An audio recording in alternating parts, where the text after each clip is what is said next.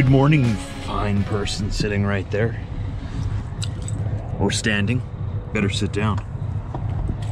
Vlog is starting. Got her all warmed up here. Just gonna figure out what our first assignment is and get to work. Good morning, my lady. Oh, you're nice and toasty warm already. I like it. Got all my stuff ready to go. Oh, buckle ourselves in so we don't fall out. Walk the pickup. There we go.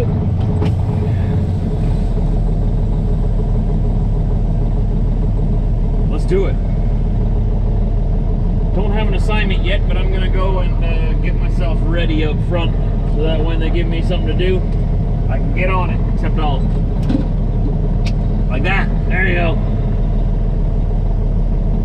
Be like, on it now. Thursday trucking. They fixed the rut here again, which is nice.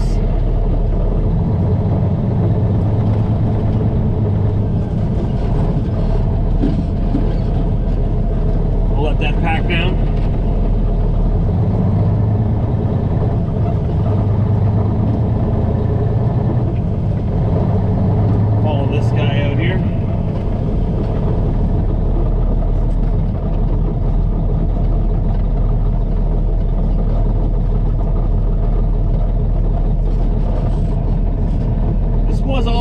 Organized at one point.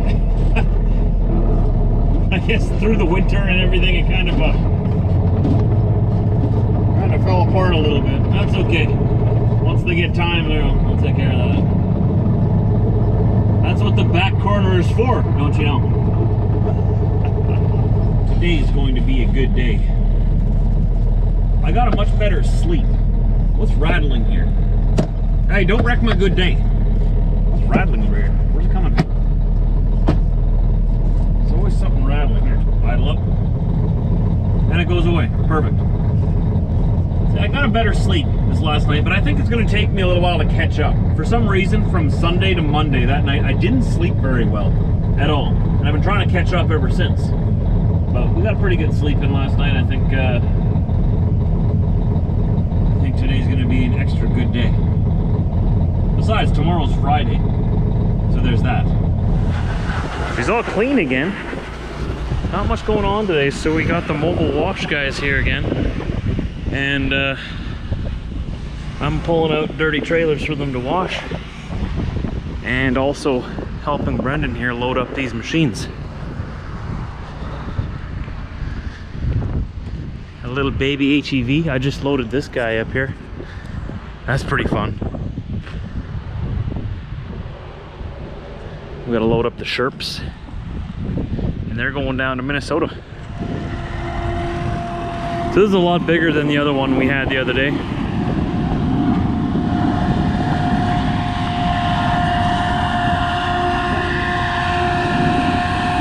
That is awesome. So those are the ones we were looking at yesterday here.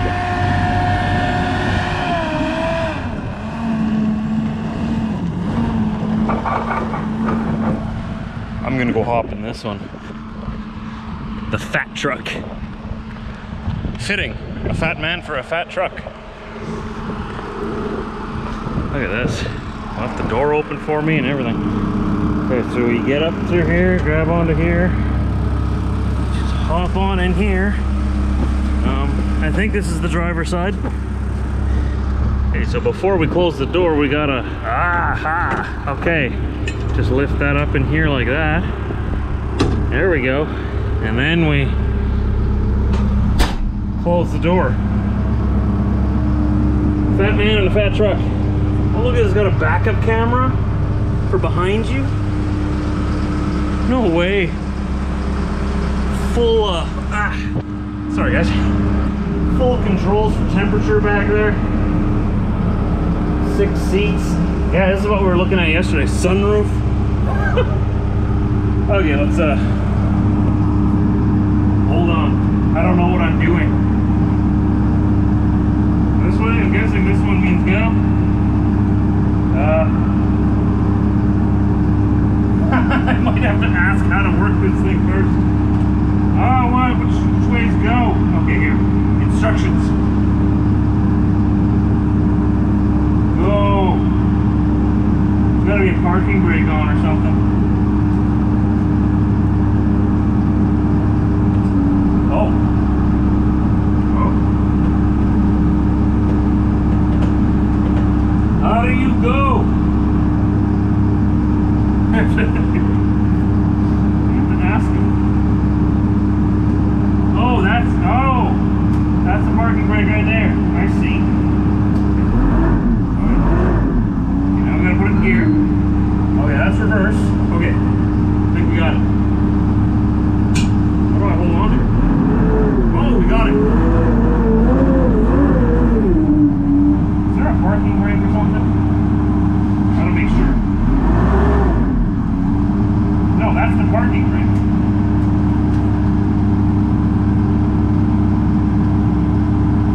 Parking, automatic.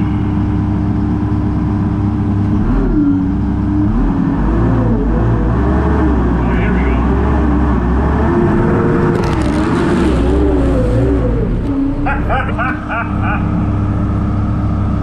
I don't know what I'm doing, okay? It's gonna be a little rough.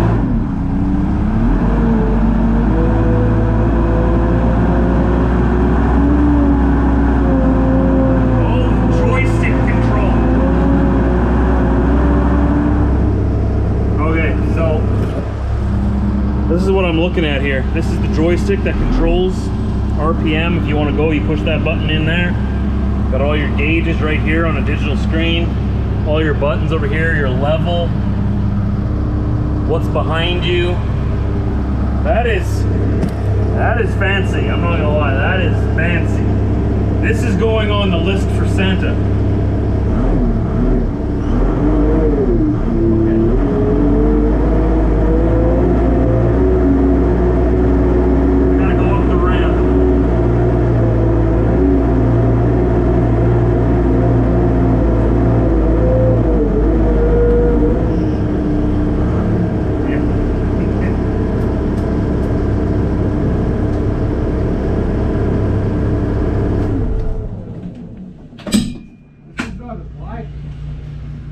Well, it didn't fall off. No, it's a lot different than the shirt, eh? That's touchy. There's a part right there. Did you set it? Yeah, I pushed it in. Perfect. Took me a little while to read the instructions here, how to get it to move at first. Got these all loaded up now. Apparently these were used on a TV show just recently, and we're now moving them into Minnesota, where someone bought them. Lucky person. I don't know what TV show it was, but... Okay, so this is a Sherp. Looks like they have a... they're working with Argo, because Argo's a separate company, I think, but it's an Argo Sherp. And this fat truck here, that's actually the brand, Fat Truck. It's not a Sherp. I also want to clarify something with everybody and apologize. I made a mistake. I told you guys Sherp was made in Russia. That's what I had been told. I was wrong. They're not made in Russia. They're made in Ukraine. Very different. So they make Sherp in Ukraine, and they ship it over here to Canada where they're assembled. I believe we assemble them right here in Winnipeg, and we ship them out. And this one, like I was saying before, the Fat Truck, that's not a Sherp. It's one of the same thing, but a different brand, different company. Fat Trucks are made in Quebec, in Canada. So, Sherp, Ukraine, Fat Truck, Canada.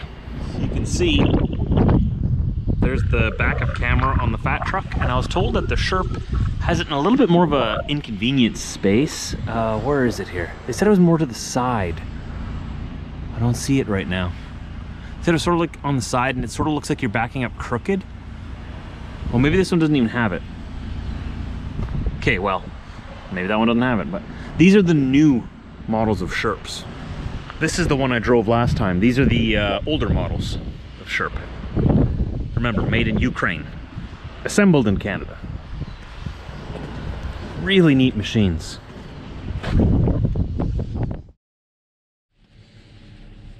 Well, I'm off the clock. I've been hanging around for a while, just in case if something pops up, I can help them out. But doesn't look like anything else is gonna pop up, so I'm gonna go home. Maybe tomorrow will be a longer day. It happens. Some days are short, some days are long. We just had a couple of short ones in a row now, but we can't forget that the last couple of months have been like almost 12-hour days every day, which I kind of like. It keeps me busy. I get antsy when I have nothing to do, like a day like today. I'm just getting a little antsy. So they said it's good for me to go home. I'll see him tomorrow. I've got to be in early tomorrow. Not too sure what we have going on yet, but I'll probably make up the hours then. Because if I come in early, I'll still stay till the end of the day, 6 o'clock, 7 o'clock, whenever they need me to. It's just the way it is. So I've hung around long enough, twiddled my thumbs, and I don't think anything else is going to come up.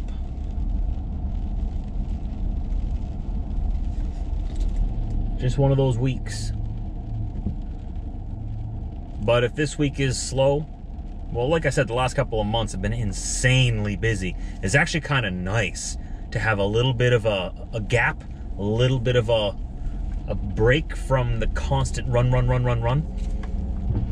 But if this week is slow, chances are next week will probably pick right back up again. So let's go home, see what the wife and kids are up to. All 4 of the furry little hairy kids. Chevy, did you have a good day? Did you have a good day? Diesel, was he good? Were you good? Were you a good boy? What do we got going on back here? Chevy, you got a stick? I don't think you should eat that, man. They usually spit them out. So that's the wiring that I did for the solar light. It used to have the solar right here, right? The solar panel right here. I got the wiring going up behind that vent, up right in the center there, up above, and you can't see it, but it's on the roof there facing the sun. Works way better. There's supposed to be another one out here somewhere. Commander? Frank? Diesel, where's your little old brother? Frank? Commander? Paging Commander Frank? Paging. There he is. How you doing, buddy? Why do you look guilty? What were you doing? What were you doing? Were you looking for brownies? You won't find any. We clean those up every day, man. Right away. We can't leave them lying around because these guys are a little weird with their snacks sometimes. We'll just say that. It's weird. Diesel doesn't do it, but Commander and Chevy does. It's disgusting. I need to take this out of here. This looks bad. This broke off. Chevy and Diesel were wrestling. Snapped that right off. Maybe I can fix it yet.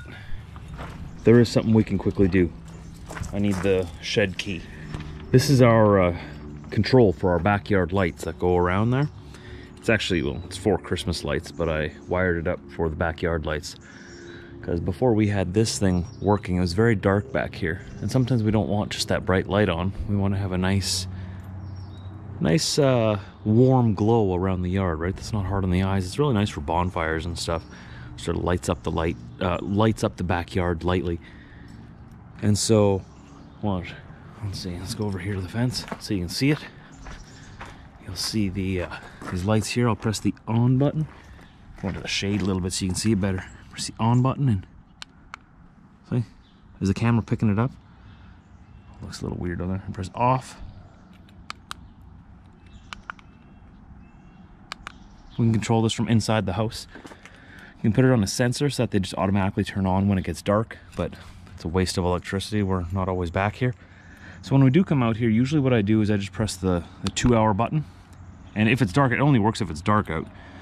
Otherwise I have to press the on button. But if I just press the 2-hour button, the lights come on. And then if I forget to turn them off, because once you go inside the house and you're not looking into the backyard, you might have forgot to turn all these lights off, right? And that's, like I said, wasting electricity. So after 2 hours, they'll automatically turn off, which is kind of handy. And then we can, like I said, it's like a little wireless switch. One of the only problems with the outside of this house is there's only one outdoor electrical outlet. And we have this plugged in over here. And it goes all the way around, connects to this green cord. And it's not hidden the best right now, but once we get our spring cleanup done, you'll see it better. Around there, around there. All the way up. And to here. I'm gonna get a different color cord yet, so it's not like a bright lime green cord here. And this is the sensor box. You can see it's on the 2-hour right now. If I press the off button, it goes off. If I press the on button, so it always shows you here as well if the lights are on or not. Commander, that's his perch. That's where he commands from. How's the Galactic Federation doing today? No, still can't talk about it? Okay. Hush, hush. I just put these up here temporarily. Was it like a week or two ago already? Okay. For now, you can go right there. At least you're out of sight, out of mind, right? And one of these weekends, we're gonna organize this place. So a little slow this week. I'm wondering if this slowdown has anything to do with that container ship that was stuck in the Suez Canal.